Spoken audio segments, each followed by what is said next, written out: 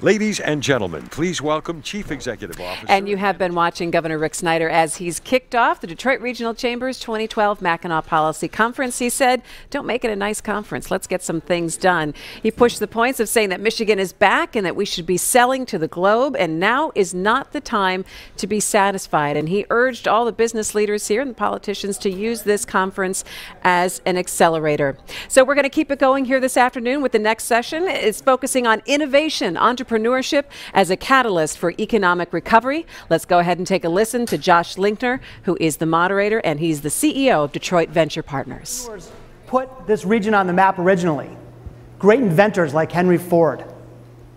Well, today there's a whole new batch of entrepreneurs that are diversifying the economy, that are creating jobs, urban density, and hope. And we're very lucky to have some of those with us today. And I'm excited to shake things up a bit with a panel on entrepreneurship. So with that, I'd like to invite our first panelist, the incredible art collector and patron of the arts, the helicopter pilot, and most importantly, the CEO of Start Garden, Rick DeVos.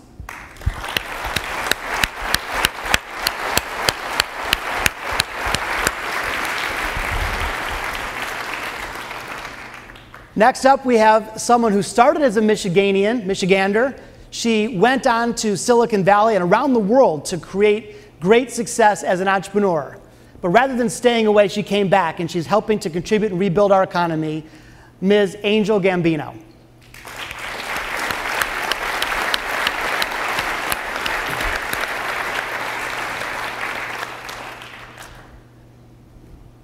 Our next panelist is someone who is not only a venture capitalist, not only a longtime contributor to this region, also a terrific athlete, apparently, and a good runner, the CEO of the Renaissance Venture Capital Fund, Mr. Chris Rizik.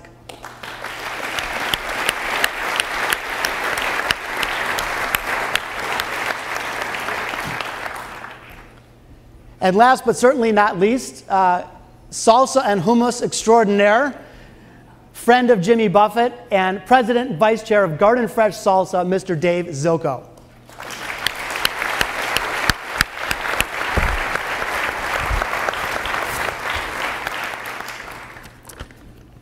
Welcome. So we're going to have a little discussion here, and the exciting part as well is we'll be taking questions from the audience. So we'll look forward to having a good, healthy, interactive dialogue on entrepreneurship. First, starting off, and maybe we'll start with Dave and just kind of work this way, could you give us a brief intro of yourself, your organization, and the role that you see entrepreneurship playing in Michigan's recovery? Would love to. First of all, it's an honor to be here. Thank you very much. My name is Dave Zilko. I've lived in Michigan my entire life. Went to Michigan State. I actually spent a summer in France, just fell in love with the food and wine culture, and went to the East Coast to get an MBA in marketing. When I came back, I started the way a lot of food entrepreneurs do it. I literally created a line of marinades on my kitchen counter and sent them to what was then the buyer of Dayton Hudson Marshall Fields. He called me, he said, these are the best marinades I've ever had, and he placed a 400-case order. Not only did I have any place to make it, I didn't have any money. So I applied for a Discover card, $2,500 Discover card credit card loan. I got turned down for it. So my girlfriend at the time co-signed it, and that's how I funded my company. Now, I married her, so it was a good investment on her part. So I've got this place. I make the first 300,000 bottles by hand. I've got air conditioning, ironically, in this place, but I have no heat. My landlord lives in the Bahamas for tax reasons. You can take it from there. And I build this company. I buy a mustard company, and in the summer of 2002, I'm in New York at a food show, and I met a man named Jack Aronson, who 5 years beforehand had founded a company called Garden Fresh Gourmet at a little 1,200 square foot restaurant in Ferndale, Michigan. When I say Jack was a struggling restaurateur, I mean it. He wasn't dead. He had to declare bankruptcy to hold on to his lease. And he says, look, I was just trying to pay my electric bill, and he took a 5-gallon bucket and peeled onions by hand, and in 15 minutes made what is today Garden Fresh Salsa. So I met him, and he started in the back of his restaurant, then he moved to an old Blockbuster video store, and then he built this 25,000 square foot salsa plant. He and I were having lunch after we met in New York, and he said, you know what, I think I might have overbuilt. Why don't you move your company into mine, outsource your manufacturing to me, I'll give you a free office, and you can do what you want, but I need the revenue to pay my rent. So I did, And our talents seemed to complement each other, and somehow I got them liquored up enough to let me become partners with them. That was in really 2002, 2003. The company did $4.6 million that year. This year we're on pace to do $110 million. And thank you. I don't mean this to be a commercial for Garden Fresh, but you and I were talking about this. So Garden Fresh is now the #1 fresh salsa in both the United States and Canada. We just overtook Kraft as the 3rd largest hummus manufacturer in the United States. We're the #1 brand of tortilla chips in the deli in the United States. We have the exclusive North American rights to Jimmy Buffett's Margaritaville brand for the deli line. We employ absolutely cutting-edge technology. We pasteurize a lot of our food products in 43-degree water. There's only 100 of these machines in the world. We have 2 of them. My partner and I were invited to Sweden last year where these are produced to give a presentation on everything we're doing with it. We employ 423 people in Ferndale. We're the largest employer there. We have 4 plants all in Michigan. Nestle tried to buy us in 2008. Pepsi tried to buy us in 2009 and 2010. And all this is happening in Michigan, so it really can be done here. Right.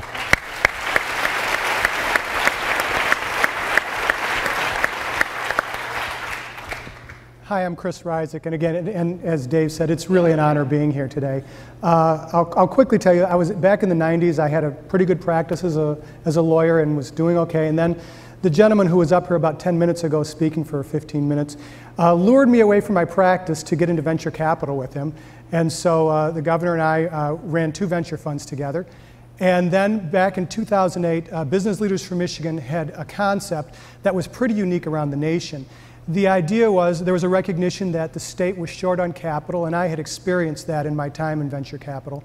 And we needed more capital, and we needed more connectivity. Really, it was a discussion of collaboration 5 years before this conference today. And so back then in the heart of darkness, in December of 2008, in a matter of 6 weeks, some of the largest and most important businesses in the state came together and collected about $40 million to start a novel venture capital fund of funds. And I was asked to run it. And the concept was to go around the country and in the Midwest, find the very best venture capital funds and make a small investment in them under the condition that they would then start getting active looking at the technology developed in Michigan. And it was novel that the private sector had done this. This hadn't happened anywhere else in the country. And to date, we are now over 100 million in size. And we've had a great collaboration of major companies like DTE, Blue Cross Blue Shield of Michigan, Meyer. We have foundations like the Dow Foundation and the Kellogg Foundation. And most recently, we have Wayne State University involved. So it really is a collaboration behind the idea that we can put capital out and what will happen is those venture funds will invest in the state, and the investors that have come into our fund have agreed if there are interesting startup companies, they will get engaged, testing products, potentially becoming customers. So consequently, our relatively small venture capital fund, and I know it's 100 million, but that's relatively small in the world of venture capital, thus far we've been able to leverage that to bring 15 times that amount of investment into Michigan from around the country, and have helped create a number of new companies with the cooperation of these venture capital funds. So I'm really honored to be here. On a side note, from an entrepreneurial standpoint, about 8 years ago, I recognized as a music fan the need for sitting here in Detroit, the need for a soul music place online, and so created what is called soultracks.com. And so operating out of my kitchen, we operate the #1 soul music website in the country too. So,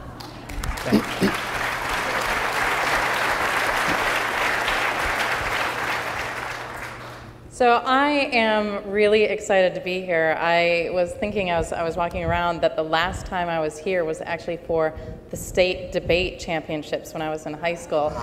So just a couple years ago, of course, right? So it's really great to be back here, and I'm honored to be with such an amazing group of people. I pretty much started off my career practicing law as well in DC, and got my kind of dream job as Director of Business and Legal Affairs, a job well beyond my experience and my view at that time, for the Humane Society of the United States, working on environmental and wildlife issues. And it was my grand ambition to really change the world. And as I was there on Capitol Hill and doing the best I could to do just that, I realized that there were other ways I could probably be much more effective at changing the world. And at that time, we had this thing emerging called the internet. And I thought, this thing's going to be big.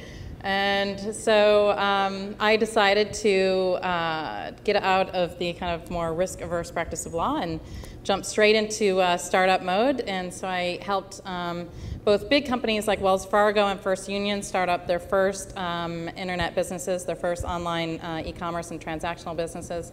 And I also helped some of the first internet companies, a lot of the big brands that you know, come to life. And as a part of that, I decided to go off and start my own company, an online games company, with a bunch of other entrepreneurs called gameplay.com. We floated that business, segue into heading up digital for the BBC, and then heading up the commercial, corporate strategy, digital businesses for all of the Viacom brands internationally. Then I decided to get back into the heart of my blood as an entrepreneur and start up another company, which we were very successful at growing in just a couple of years. We ended up selling the business for $850 million to AOL Time Warner. So as a new mom at that time, I decided, well, this is a great position to be in. I've had a few successful exits from my own businesses or businesses that I came very, very early on in. So I decided to travel a bit with my son and enjoy some beach time, and then invest in other businesses. So I'm an angel investor in businesses in South America, Europe, and the US, mainly digital media businesses.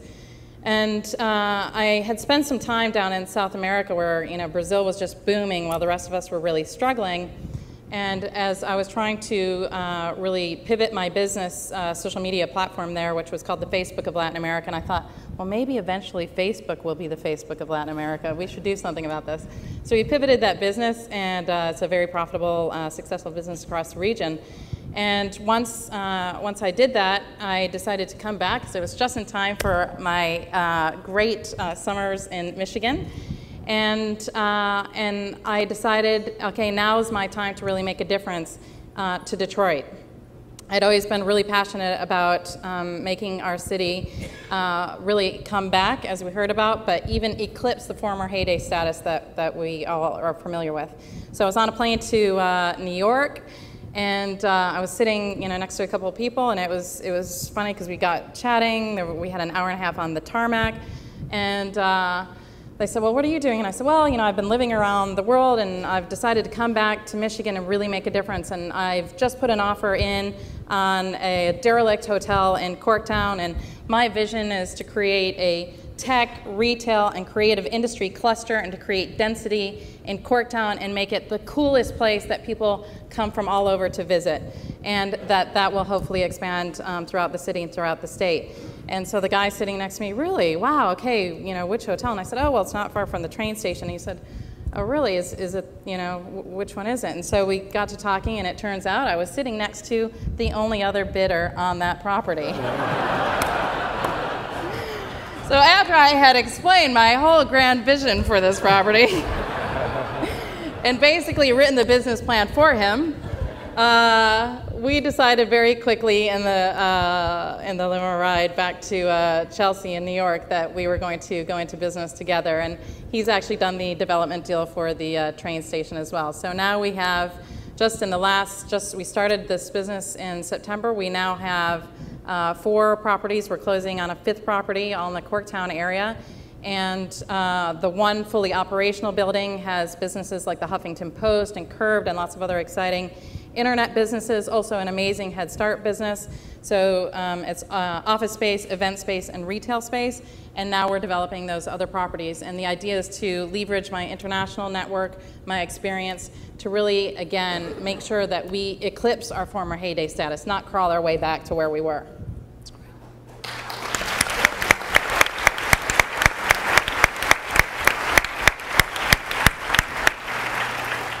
So I am, like everybody else here, I think. Michigan born and bred. I had a brief dalliance with California and decided quickly that I missed the grounding and humility of the Midwest.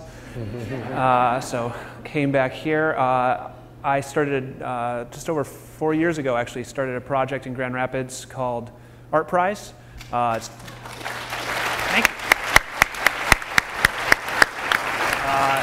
It's the world's largest art prize. And the majority of the prizes are actually allocated by public vote. So the only rules to enter that you have to be 18 and show your work somewhere in a 3 square mile area of the city. I'm just always curious, who's been to Art Prize? Can I see a show of hands?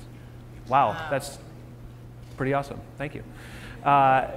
You show your work somewhere in a 3 square mile area of Grand Rapids, and we don't define what art is. We don't define what a venue is. It's this completely freewheeling, exceptionally libertarian sort of experience where sides of buildings are transformed, empty office spaces, parking lots, etc.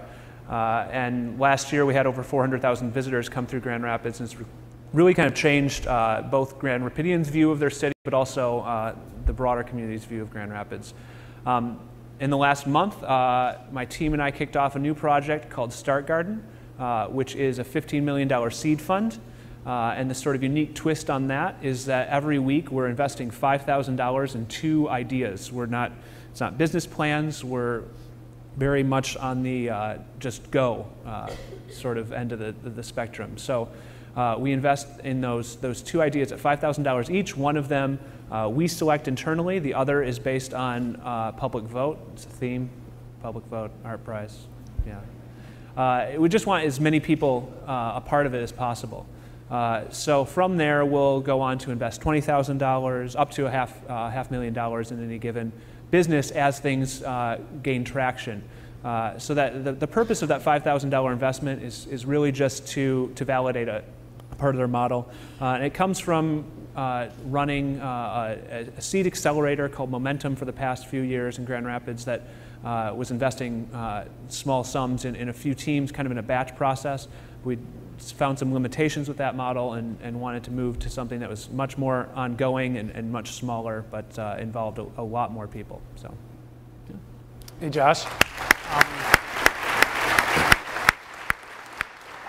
I just want to interject really quickly. There's a reason why I made everybody here suffer through the detail of how humble my origins are and how humble Garden Freshers were, because I never met Rick before today. But I knew he was going to be on the panel. I've heard about Start Garden, and that is literally the way I got started. That is literally the way Garden Fresh got started. So I am a huge fan of what you're trying to do, and hey, $5,000 can literally make all the difference from something not getting started to a fresh salsa company out of Detroit, believe it or not, being the #1 fresh salsa company in the world. I just wish I would have met you. I wish so too. Obviously, it's worked out well. We'd love to be your partner. Well, so clearly we have a group of underachievers here. But thank you again for joining us. And I do have some specific questions to get the discussion going.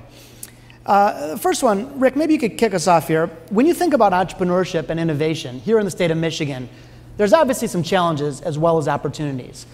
What is 1 or 2 of the biggest blockers of entrepreneurship that you're seeing, and what are your ideas on how we can crush them? Yeah, I think for me, a lot of it comes back to culture and what are our cultural beliefs and practices around businesses, and particularly startup businesses.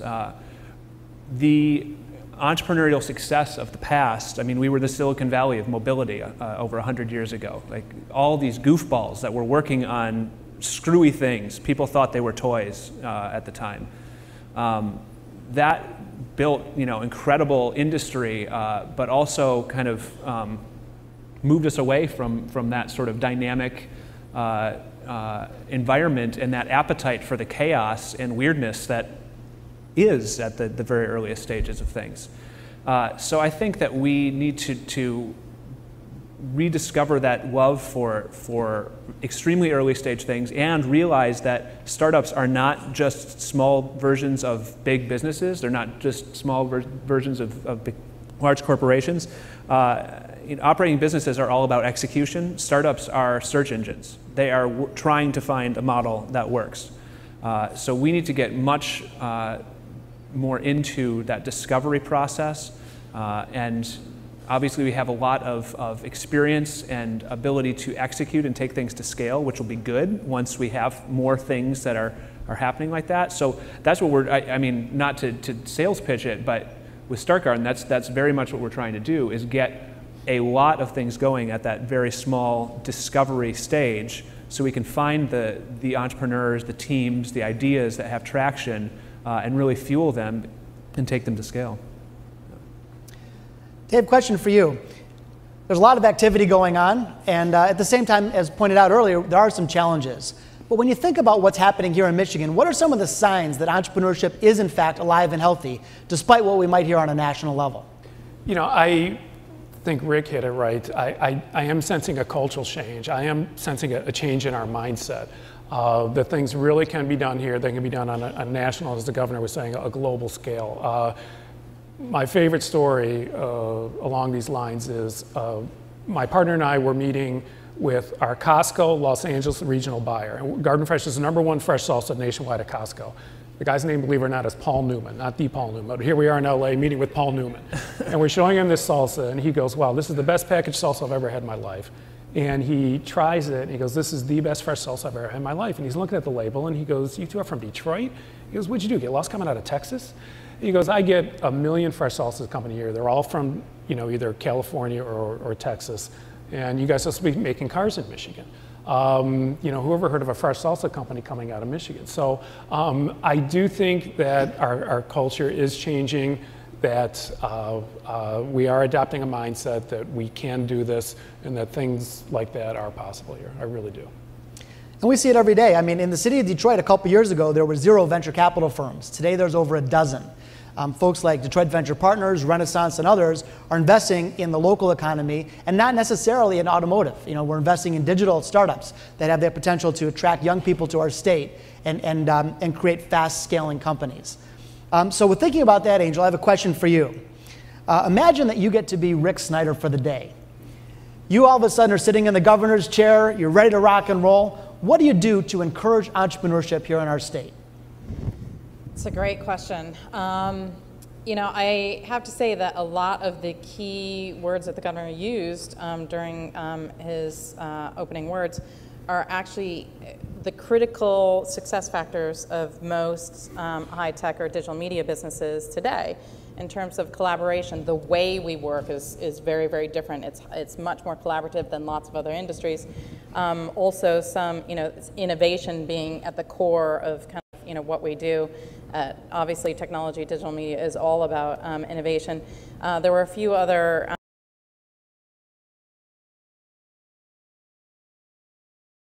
and businesses that are really successful in the new economy. 2 things that I would have added would be creating an environment and support and resources to ensure iteration is easier. And what I mean by iteration, you know, I think we did that during, you know, the kind of automotive manufacturing days, early days, where we're constantly kind of reinvented. It's those actual mini inventions, right, that create these whole new products and whole new industries. The other thing that I would say is, you know, so for example, you can structure your return on investment in lots of different ways, and a lot of times what I see is businesses are actually setting themselves up for failure because they didn't achieve certain targets, when the target should actually be about iteration, which you require failure to iterate. You know, the failure is what you really learn from. So I would say the other key thing is velocity. So the businesses that are most successful today are able to adapt and change at a much greater speed than ever before. They're able to grow much more quickly than ever before. Groupon's the fastest growing company to ever reach, you know, $1 billion valuation and revenue in our history. There are lots of other amazing examples. So I think if I were in his role, I would try to, as much as possible, create more incentives for local, and I know that there's a lot of things in place already, but more incentives for investment into businesses, so new startups that stay here or that have offices or resources, people here in the state. I would actually say that for our whole state to be vibrant and vital, we really, really need a thriving urban city of Detroit. I think that I would also want to really create some new disincentives for all of the people in Detroit and elsewhere throughout Michigan who own lots of, for example, big businesses, or I should say, sorry, big buildings, that they might just be keeping them to code, or they might find that not keeping them to code makes more business sense, so they're not keeping them to code. So, and what that means for, for a developer, I'm new into commercial property development, but I'm also working with Westfield, who are the largest retail owner-operator in the world. And what I'm starting to learn about regeneration is that you really need those disincentives as well, because there are lots of buildings that I would love, and I would love to go buy today in Detroit. And I'm using my own money. I haven't tapped into any, tax incentives, grants, whatever. I haven't tapped into any of that yet. I will start looking at that a lot more. Right now, I think we've got a really small window. I want to buy the key properties straight away, and there are some property owners that are just sitting on them, making our city look like crap. And the way that we've got things structured right now, there aren't as many incentives for other people to come in and buy those properties, to have a longer term lead time in terms of developing those properties. Because if you're a really, really smart business person, you would feel pretty hesitant about investing in certain properties in Detroit. I'm looking at it as a triple bottom line business. I'm looking at it as a long-term growth business. I'm also doing it because I'm passionate about our city. If I did it purely on, just the kind of economics of any one of these individual deals, there are some that are, I'd have to say, I don't know. I'd rather go invest in, some other areas. So, to some, I would just say, more disincentives for the property owners that are contributing to the blight of our city, making the city still have this appearance of scariness. I would do what the governor's already doing and encouraging the rest of us to create a whole new narrative for Detroit. We have a whole new story that's going on here, and not enough of us are telling that new narrative, that new story, and we need to share that. I would say more incentives, tax breaks, etc., for keeping investment local in new businesses. But what I would also say is that, after spending as much time across, the world as I have had, there are lots of places that have really good economies where it's free to get a college education. I mean, that to us is a radical idea, but it's common in other places, as long as you keep up certain, grade point averages. I would think about really, really radical ideas that keep people in Michigan. I mean, the co-founder of Google, right? He's not here. He spent his time in Michigan, and, and we need to find ways to keep the students that are already here and talented, or the people who would like to get an education, we need to keep them here and make it affordable. The only other thing that I would say is that we need to try to find new ways to work with the existing industries and corporations to take the risk factor out of creating new businesses. A lot of people, I totally agree with the kind of culture aspect, but I think that there are a lot of thriving entrepreneurs, but they're so afraid that they're not going to be able to feed their family or take a summer, holiday, or, they're so afraid of just, doing the kind of day-to-day providing for the family, that they don't go start those new businesses. So I think that with bigger corporations, with the automotive sector, with manufacturing, with pharmaceuticals, with some of these other industries, I think we need to create almost intrapreneurs in those businesses and give incentives for people to have their day job, but to also start building, their own businesses. So I've got lots of other ideas.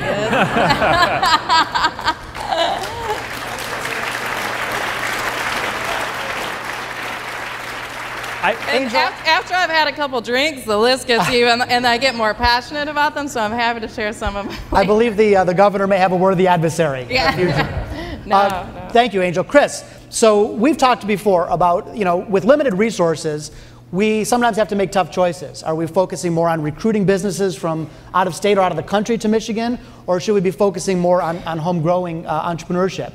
And sort of pivoting into there, if it is focused on entrepreneurship, what are the ingredients that we need to continue to foster in this region to make entrepreneurship as alive and well as it is in other parts of the country? Yeah, this is a good question, and we have had this conversation before. I'm honored now to be serving on the board of the MEDC, maybe in part because I complained so much for so many years.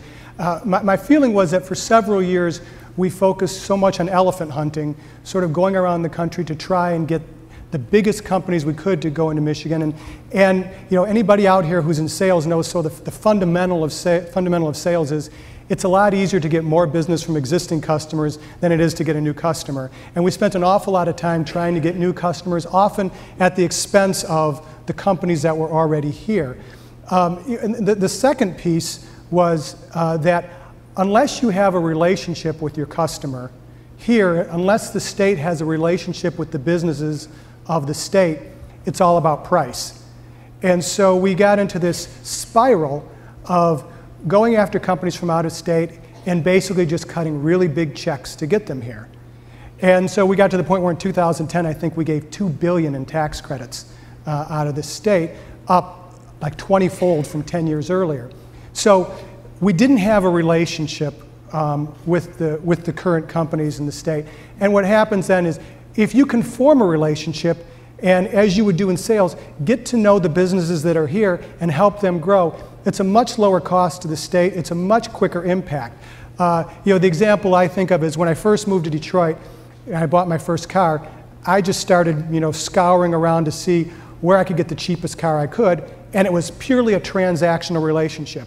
Over time, I developed a relationship with an individual dealer, knowing they were going to help me with service, they were going to help if something was wrong. And it's the same thing with the state. If as a state we're looking at how can we help the biggest issue that corporations here have, access to talent? How can we help in handling regulations? How can we help in site selection? All those things we can do yield much quicker returns, and they also, by the way, cost the state a lot less. So 2010, we gave $2 billion of incentives. This year, we'll give a little over $100 million of incentives. And anecdotally, we're seeing very strong results, but it's about execution. That, to me, is the way of doing it, which is to get into the businesses, and the MEDC, I think, is starting to do this very well, and figure out how can we help. The governor talked about the Pure Michigan Business Connect, but also the Pure Michigan Talent Connect. There are programs like Shifting Gears, which is helping former workers in the automotive industry to shift into other jobs. New program called Shifting Code, which is addressing our severe shortage of coders in the state. And they're programs that can be implemented relatively quickly, fully using cooperation of the universities and businesses, and which should yield much quicker results. It's great feedback. Well, just a quick observation, because as we know, there are many myths about entrepreneurship here in Michigan. As a venture capitalist, I back startup tech companies. And as I talk to my contemporaries on either coast, they often say, yeah, but is there the talent in Michigan to back these companies? And it was funny, we were doing a statistic, and we looked at not only the ratio of engineers per capita, which, by the way, I believe Michigan is #1 or within the top 5 at least in the country, but we looked at ratio of engineers to startup companies. And it's fascinating because on either coast, the myth is that there's all this talent waiting to go work for your startup. The problem is if you're a raw startup competing with Facebook or Google, you're going to overpay, and you're lucky to get a D-level type talent. Here in Michigan, that ratio is way in our favor. So we actually, in fact, have a talent advantage. And whether we're launching a software company or an engineering company, I think taking advantage of the talent base that's here is a really profound way to drive things forward. With that, we'd love to take some questions from the audience. I know that there's a lot of people here that have been coming for many years, and probably some fresh faces as well. What are you thinking about entrepreneurship, and what can our panel answer for you? I know we have mics around, so if anyone wants to raise their hand, we'd be happy to answer your questions. And if I can just add, when we were talking, because you were talking about being quick and making things happen very, very quickly, which is just absolutely essential to entrepreneurship, and I was talking about velocity, and you were talking about talent. In terms of what Governor Snyder should do, like this, I really think that you're absolutely right in terms of us having an enormous talent pool. And so, for example, when I'm talking about creating these retail tech and creative clusters, I mean, Michigan is the home to some of the world's most phenomenal creative talent. Some of the biggest names we know in music, for example, come from Michigan, and not just the old stars, the new ones too. And I think that this whole new narrative really needs to embrace that whole talent matter. But also when we're talking about kind of velocity, if you talk about, for example, I know to get a liquor license in Ferndale, it's pretty darn, difficult. If I want to, open up a restaurant, I know approximately how long it's going to take. I know in Royal Oak, it's also very difficult. I know in Detroit, it's also very difficult. And what makes difficult from an entrepreneur is the amount of time it takes. So the amount of paperwork, the number of people I have to see. Uncertainty. Exactly, the uncertainty. And so you can't, it's very difficult to build your business around the uncertainty, absolutely. And the amount of time it takes to get the essential ingredients together to really grow your business very, very quickly. So I think that, we've got these amazing people here. We need to take away the barriers that exist. And a lot of the barriers are really just about how we do things. It's not investing more money. It's not creating more tax breaks, although I think we need to create some. It's about taking away the barriers so that we can move as quickly as we want. Well, and that momentum exists. So I know we have a question, sir, here in the audience. Yeah, I have a venture capital question. And Angel, I got to say, I love the fact that you can truly describe yourself as an angel investor. It kind of cracks me up. But the question to the venture capital part of it is, what do you all make of crowdfunding? Is it going anywhere? Does it make any sense? Advice in going that route? What do you think? Rick, you want to take that one for us? I think that it's really interesting. I think things like Kickstarter and stuff are like an unbelievable validation engine.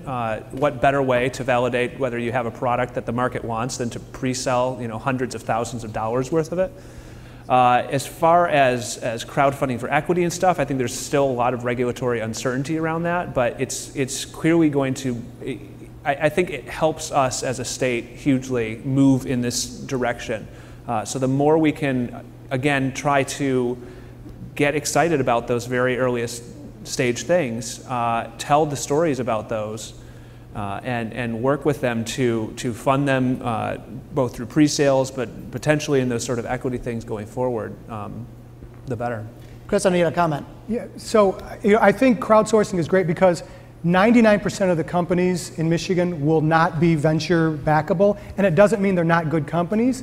It just means they don't fit a certain model. But they still have capital issues. They have capital issues getting bank loans. They have capital issues getting equity. So crowdfunding provides another resource for the great companies that just won't be venture backable. So I think it's going to be really important in that regard. Yeah. I know we had a question right up front. Oh, you're going to hold. I'm Jeff Padden with Public Policy Associates out of Lansing. You're talking about a whole series of initiatives and programs and so forth that could help improve the entrepreneurial environment for the state. Culture is something that's in the air, too. It's in the minds, it's in the hearts, it's in the souls of the people and the kids. If you could, what are the indicators that would tell you that the culture is shifting, that parents and kids think about entrepreneurship differently going forward than they have in the past decades? I'm going to just quickly chime in. I'd really like to hear Dave's perspective. But so running a venture capital firm in downtown Detroit focused on all tech is a very non-traditional thing.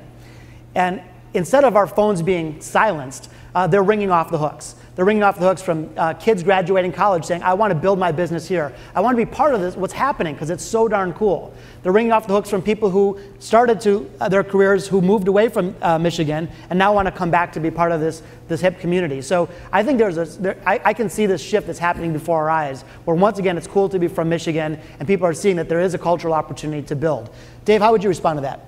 I was struck, it's a great question. I was struck a couple years ago by the youth riots in Paris. In France, to fire somebody can take 2 to 3 years. So coming out of college, nobody gets hired. Their unemployment rate is 35 to 40% because it's so difficult to fire somebody. Nobody wants to hire somebody until you got a proven track record.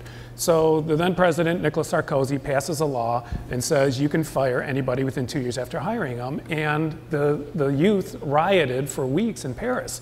And what struck me about that is that they were choosing security over opportunity. And I just kind of made the analogy, isn't that really what Michigan clung to for the past half century? The world changed on us.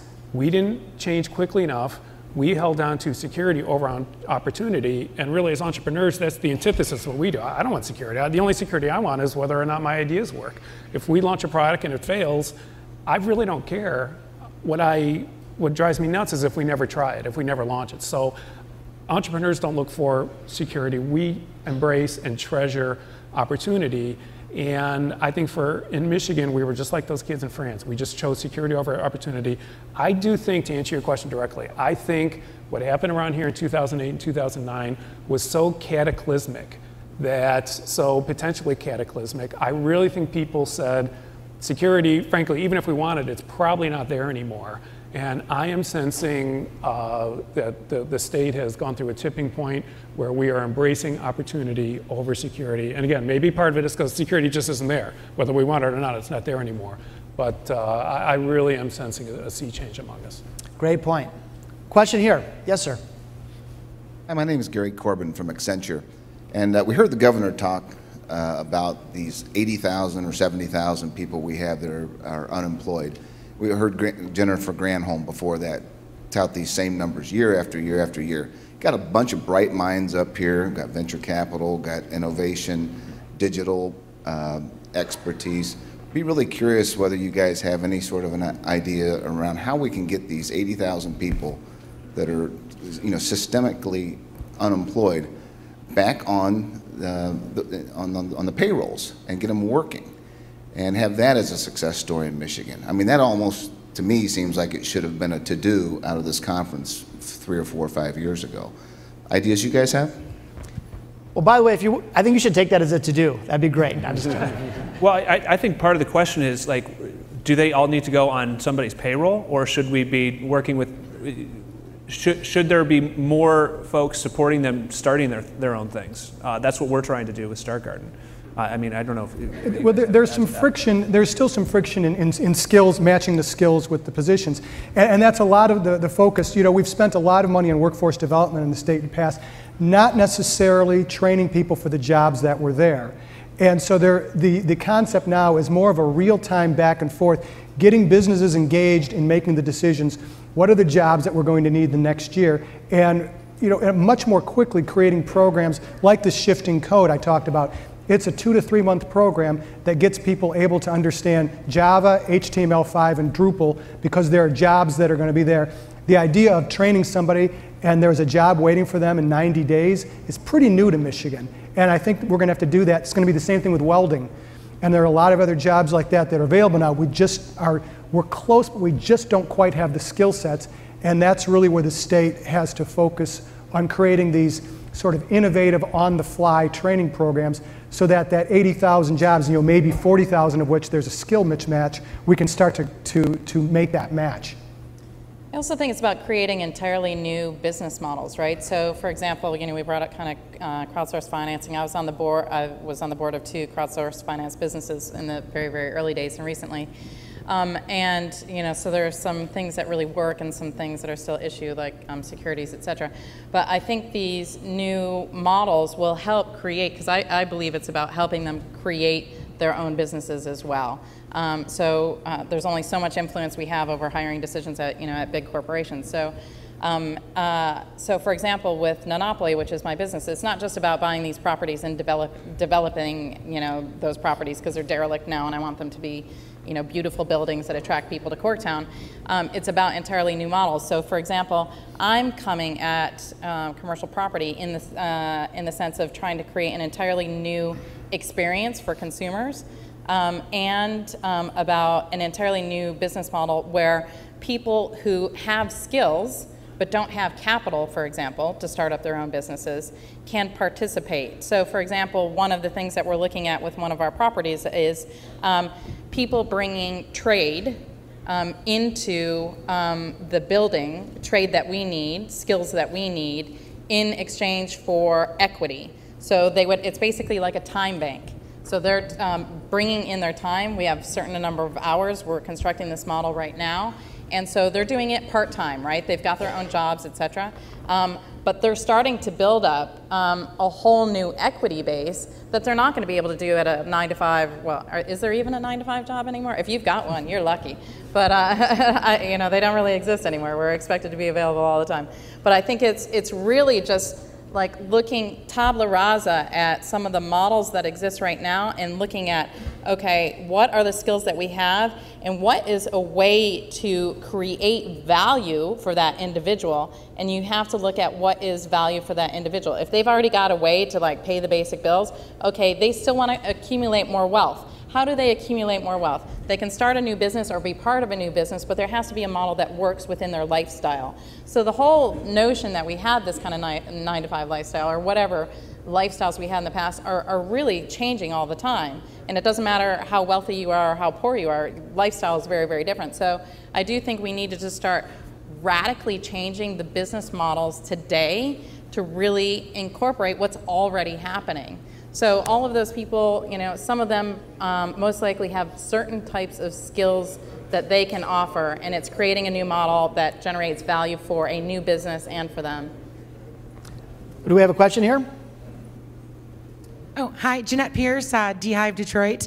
I think a few of you talked about the changing the perception, the conversation about Detroit and Michigan, and from the outside, you know, so that people look at us from around the country. But sometimes I find that locally we don't even necessarily know what our own stories are, the own gems that we have. What are some ideas or ways that we can get everybody in this room and throughout the state telling that the good stories, the great stories? And I'd wonder how many people even know where Corktown specifically is, right? Or the great things that Jerry and some of the folks are doing over there.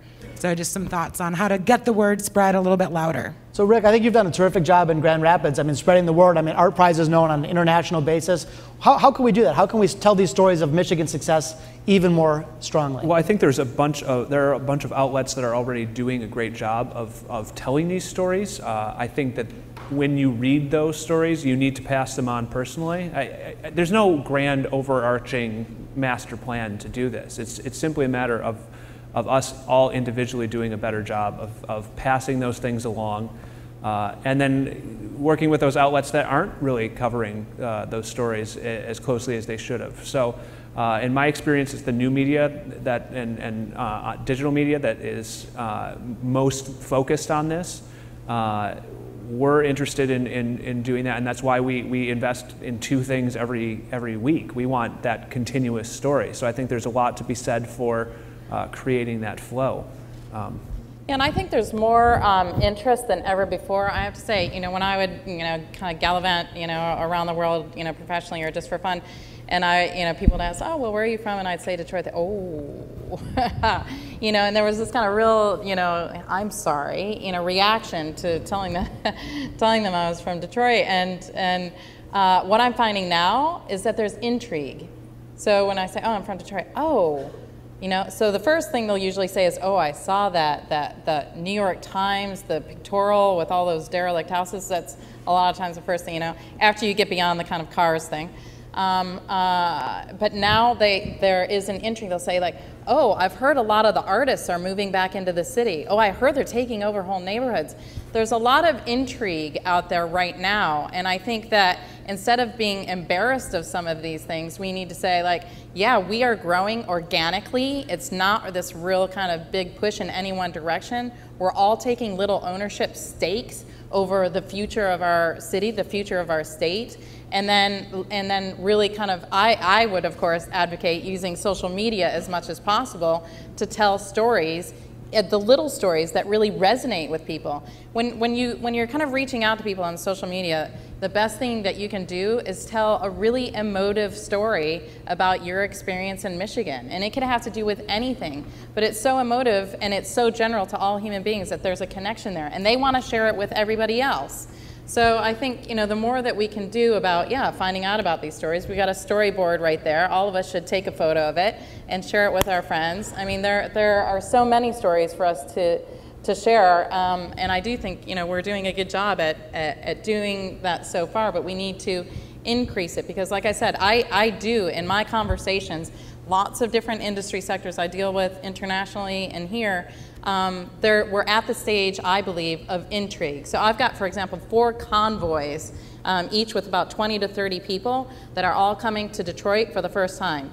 These are billionaires, they're multimillionaires, they are artists, they're musicians, We've got property developers. I mean, it's a really wide range of people who are coming because I'm just out there. You know, I was a soccer player. I wasn't a cheerleader, but I am a cheerleader for Detroit. And so when I'm out there having these conversations, if you're telling your story with passion, then people want to come and find out. So these 4 convoys of people that are coming here, and I'm working with some guys in Josh's team to make sure that they have the best experience, showing them the real stuff, not just the beautiful beaches we have, but showing them a really good array of what we have to offer. They're going to go away and they're going to tell other people, and then I'm going to have to start up a whole new business to deal with, with all the travel and tourism. Well, the story has certainly changed, and Angel has been a great proponent, as is the other panelists. And I wish we had more time, but we do have to wrap up. The story of Michigan's revitalization has just begun, and I'm so privileged that all of us are really part of that story. And we all have a choice. We can cling to the past and do what we've always done and cast blame and point fingers, or we can hunker down and do something about it. And I believe this platform here in Mackinac and through the voice of the entrepreneur will help us ascend to a place like none other in history.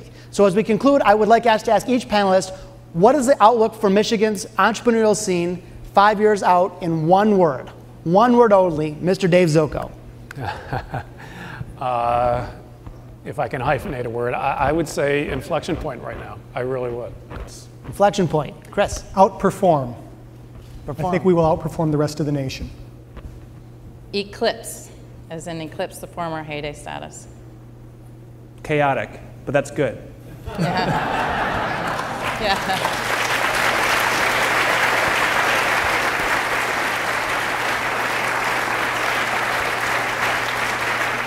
Well, as we conclude, I, of course, want to thank our panelists. And I want to say one word, which is innovation, which is, of course, one of these themes. And, of course, I get to cheat as the moderator and say the second one, which is simply gratitude. Gratitude for all of us coming together for this event, for these incredible panelists, and for all of us going out there to make the biggest possible difference here in 2012 in the state of Michigan. Thank you to the panel.